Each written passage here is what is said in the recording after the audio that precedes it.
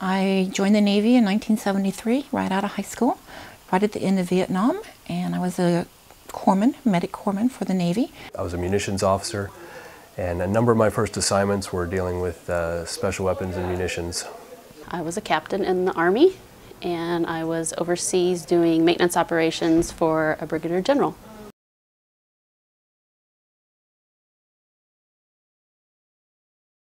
And it's a time for remembrance.